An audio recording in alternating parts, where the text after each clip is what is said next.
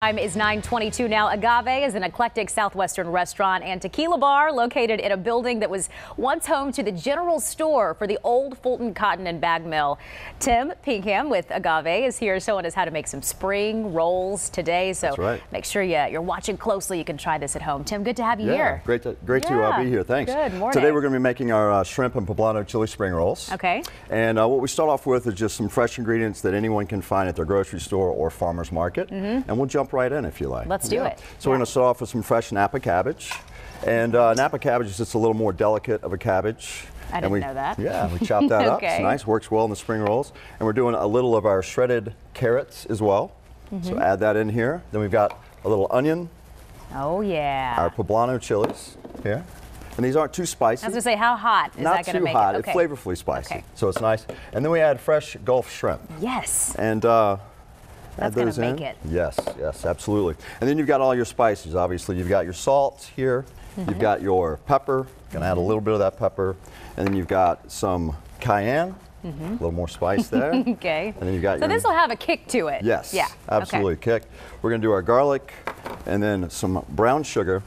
And lastly, our signature herb and chili rub here. Okay, coming together. Coming together. I need to get a little more of that brown sugar in there. Okay, and while you're doing this, I want to mention too, Agave's been around for about 18 years, right? Yeah. Yeah, I got to mention this too. Recently named Best Southwestern Restaurant in Atlanta. Congrats on that. Thank you very much. Yeah, we do everything fresh. We're open 7 days a week. We open at 5 p.m. And we just put on a great show. So we've got extremely fresh cuisine, festive, a lot of spices going on, whatnot. And then of course, we've got our tequila and our margaritas, which we're known for. You got to mention that, yeah, right? Absolutely. Yeah, obviously it's paying off. So we get everything in the bowl here. We give it a good mix, and what you're going to do is run this through a cheesecloth or give it a little squeeze. You've got some moisture in there, so the drier the better. And what we come out with is a beautiful little mixture of everything together, cooked down. Okay. So they're going to take our spring roll wrappers. We actually use an egg roll wrapper. It's a rice paper wrapper, but you can use egg roll or spring roll, whichever you like. And you just take a little bit of your mixture here.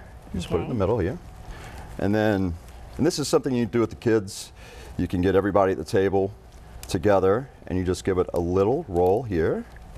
That looks easy enough. Yeah, easy enough. You get a little of nature's glue, a little egg wash here. Okay, that'll you roll do it up. And then you're going to end up, you can do these one or two at a time, or for the whole family, you're going to end up with some beautiful egg rolls here. Oh, those look good. Little spring rolls. Yes. And then we're just going to drop them in the hot oil, okay, and get those going.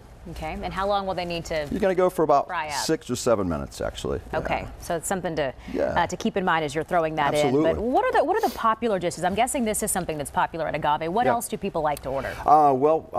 We've had our I'd say our fried chicken is our #1 bestseller. It's been on the menu for about 10 or 15 years. Then Your fried chicken at the Southwest. I know it's really? kind of a southern twist on a southwestern, or a southern twist on a southwestern dish. Yeah. We've also got shrimp and grits. We've got trout, lamb, you name it. Everything's fresh. Lots of bold flavors.